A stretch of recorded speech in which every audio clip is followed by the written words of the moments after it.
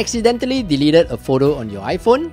Don't panic, it's not necessarily gone forever. In this video, I will walk you through simple steps to recover those deleted photos quickly and safely using built-in features. Let's get those memories back where they belong, in your phone. Hey, what's up everyone? I'm Steph, and in this channel, I teach you quick daily tech tips that make your life a little easier. On your iPhone, go to your Photos app. Under Utilities, tap on Recently Deleted.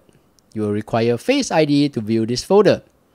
Tap on the photo that you want to retrieve or undelete from your phone.